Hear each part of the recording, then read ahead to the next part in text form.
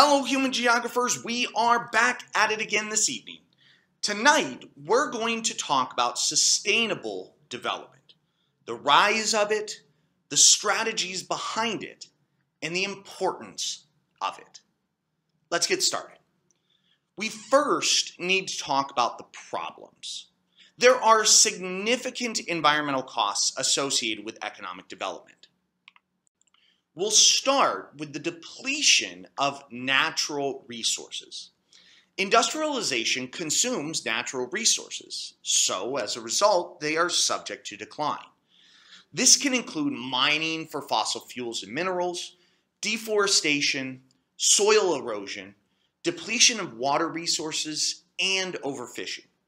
For example, if farmers grow crops today in ways that cause extensive soil erosion, land that is fertile now will not be in the future, and food supplies will decrease. And without the discovery of new deposits or the development of new extraction techniques, our current consumption patterns are unsustainable, and that can negatively impact a country's economy and future productivity. In addition to the potential economic losses from resource depletion, it can displace indigenous peoples and lead to the loss of habitats for plant and animal life.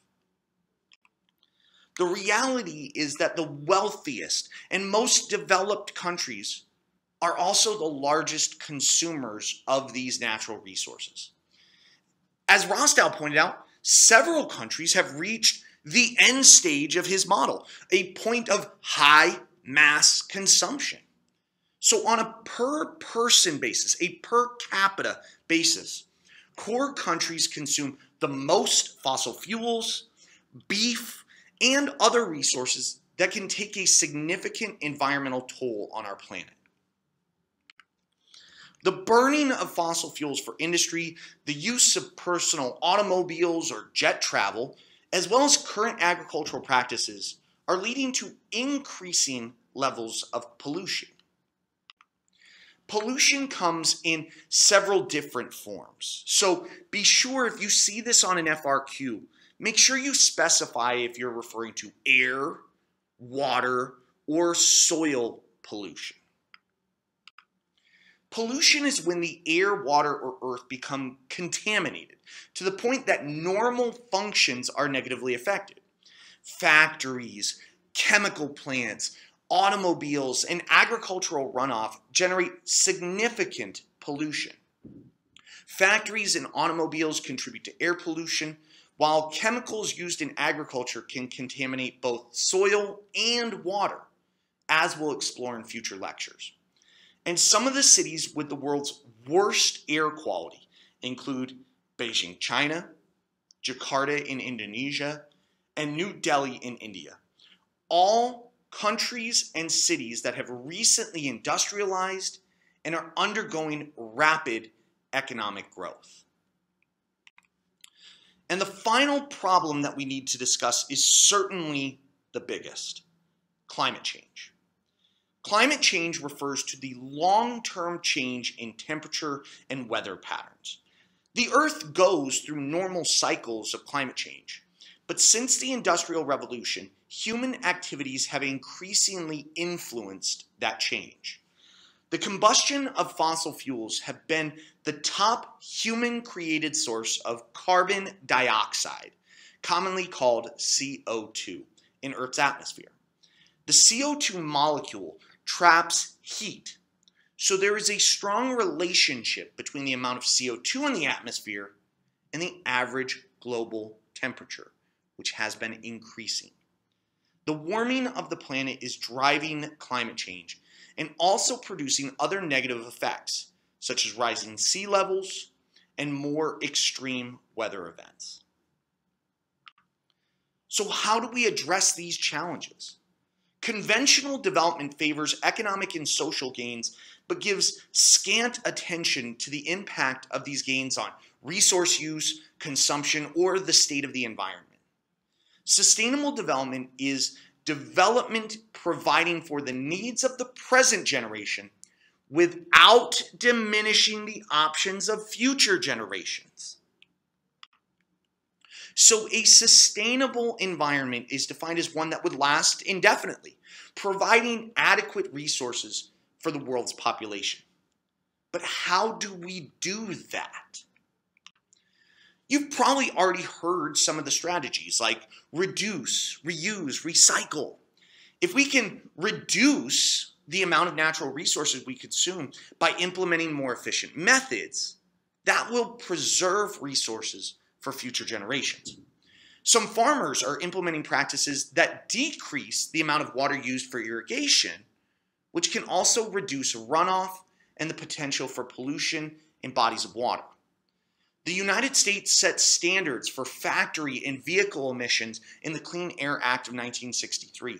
And the US also promoted reusing resources like water through the creation of wastewater treatment plants in the Clean Water Act of 1972. A global focus has been on a shift toward renewable energy resources and away from non-renewable resources. In 2005, about 43 countries had goals of switching a certain portion of their energy consumption to renewable resources. By 2017, that number of countries had escalated to 164 across all regions of our planet. Globally, renewable resources now account for more than 2/3 of all new power sources. Sweden reached its 2020 target of 50% renewable energy in 2012 and are now aiming for 100% renewable energy by 2040. Denmark gets 70% of its energy from wind and solar. Australia has over 20% of its energy coming from renewables. Ireland, Germany, and Spain do as well. The United States has seen renewable energy consumption nearly quadruple since 1950. But it still accounts for about 11% of our country's total energy consumption.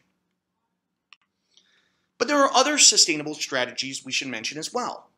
Reducing CO2 emissions is another area that many countries and their political subdivisions, as well as individual corporations and people, have focused on. Reducing emissions is also paired with carbon removal. Because plants take in CO2 through their leaves, increasing forest cover through reforestation, like Africa's Great Green Wall, and forest conservation is a way to remove CO2 from the atmosphere. But the burden of sustainability is not equitable. Peripheral countries involved in resource extraction are often more greatly impacted by the negative environmental effects and social inequalities, while core countries can better afford to undertake conservation efforts and human rights protections. A so-called debt for nature swap has been utilized to provide investment in developing areas in exchange for environmental protection and conservation. But a new strategy has emerged in many periphery and semi-periphery countries. It is called ecotourism. Ecotourism is a form of tourism based on enjoyment of natural areas that minimizes the impact to the environment and supports conservation efforts. So ecotourism is a responsible form of travel that does not harm ecosystems or the well-being of local people, but instead considers the health and welfare of the community as one of its main goals. Examples include protected rainforests in Costa Rica, Brazil, Peru, and Borneo, nature preserves in Botswana, Tanzania, and Ecuador, mountain hiking in Nepal, visiting coral reefs in Australia, seeing glaciers in Alaska, or fjords in Norway. There are so many different examples of ecotourism, but how does it promote sustainability? Typically, these sites will charge a fee to fund the maintenance and preservation of natural landscapes. In fact, revenue from ecotourism is rescuing Uganda's mountain gorillas from extinction, and it can help to reduce poverty. For example, protected areas in Costa Rica have helped reduce poverty by up to 2/3 in surrounding communities. And since governments realize that these tropical rainforests and coastal marine ecosystems can bring sustained economic growth if they're protected rather than exploited, they have begun limiting other commercial activities in these areas. Costa Rica has protected 25% of its entire land area in the form of national parks and other protected areas. In addition, ecotourism operations typically have an educational component, so tourists can learn about indigenous cultures, the history of the area, and local issues. But a focus on ecotourism still must be managed, because as national parks attract additional tourist revenue, this may also attract multinational corporations whose income flows out of the country, leaving little revenue for local inhabitants. And there may be negative environmental impacts despite the best efforts to preserve natural landscapes. Plants may be trampled, and the behavior of the wildlife may change as well. Combine that with the infrastructure that must be developed to accommodate the increased tourist traffic. Countries may need to build airports, cruise ports, roads, and telecommunication systems. This also invites more vehicles, which can generate pollution. Our final discussion point on sustainable development is a set of goals that were created by the United Nations. In 2015, the United Nations rolled out the Sustainable Development Goals, commonly just called the SDGs. The goals are multifaceted, aiming to end poverty, protect the environment, and reduce inequalities among countries by 2030. And the underlying idea is that all of these goals will promote a more sustainable future for all. Some of the goals are obvious. Climate action and affordable clean energy are obviously there to support sustainability. But what about good health and well-being? How does that support sustainability? Well, by lowering infant mortality rates, fewer babies will be born, leading to slower natural increase rates and lower overall population. Lower population growth potentially means fewer people to emit carbon and consume resources. The point here being that each of these goals ultimately aims to deal with sustainability. Countries like India, Chile, and the Philippines, among many others, have implemented specific policies aimed at achieving the Sustainable Development Goals. But the United Nations monitors each country's progress during an annual review of all 193 member states and their performance on the SDGs. In 2019, Denmark ranked at the top with a score of 85. That means that Denmark is 85% of the way toward meeting the 2030 targets for all 17 SDGs. Sweden and Finland were also near the top. The Central African Republic ranked last with a score of 39, again meaning that they're less than 40% of the way towards meeting the goals. Chad and the Democratic Republic of the Congo were also near the bottom. But regardless of individual countries' performances, several goals are considered alarming or moving in the wrong direction. Specifically, Goal 13, climate action, and goals dealing with biodiversity conservation, like Goals 14 and 15, are of particular concern. But we're going to continue this conversation and go into more depth and detail when I see you back in class. Have a good evening, everyone.